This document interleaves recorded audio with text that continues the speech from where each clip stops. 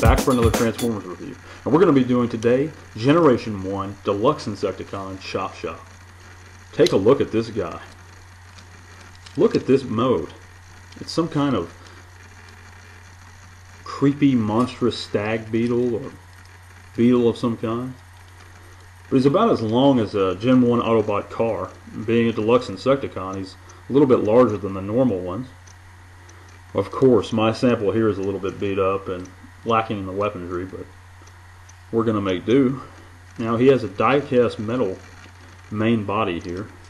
At least that's what it feels like. And the paint is kind of coming off. But look at those jaws. I mean, he could just like crunch into Prowl or Sideswipe or any other Autobot car you get in there. I mean, he is really menacing. And of course, being a Gen 1 Transformer, he has a rub symbol located right back here on his butt or thorax or whatever it is. And you rub it real good. We can see, maybe, that he is a Decepticon. But he's really cool. He's got good colors. Well, orange and brownish. They're pretty cool, though. It fits him.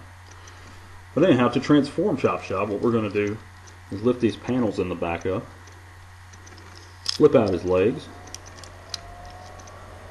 flip out his feet here, turn him over, and we see we can actually hide these bottom insect legs inside these back panels by simply rotating them backwards.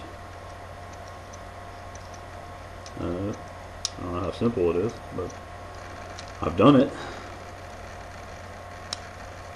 Let's try. Oh, okay.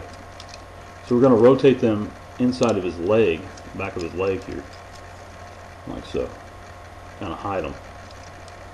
Now you can't really close these all the way. They just kind of flop around there. But at least as far as I know, I mean, there's no way to close them.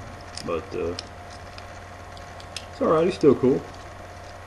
Anyhow, we get the rest of the transformation, pull out his arms, and then you get the head revealed.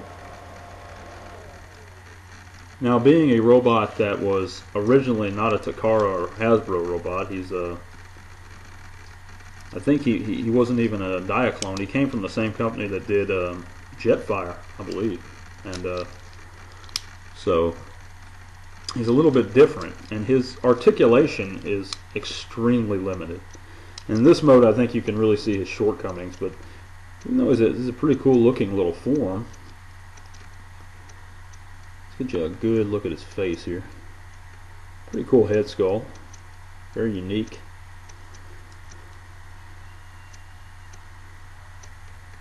But his articulation is basically just up and down arm movement. So, not too much there. But he is an okay little bot, in my opinion. So he won't cost you too much. He should cost you probably, in this condition, no more than like $6 to $8. I wouldn't pay any more than that. With his weapons complete, you should find him for around 40, 50, 60 bucks, something like that. And it's really not too bad a robot, but he's a lot better insect. But anyhow, Ihsan's review of this, in summary, is going to be, he's okay. Thank you guys for watching. Subscribe if you like. Let me know in the comments section what you think. Thanks, guys.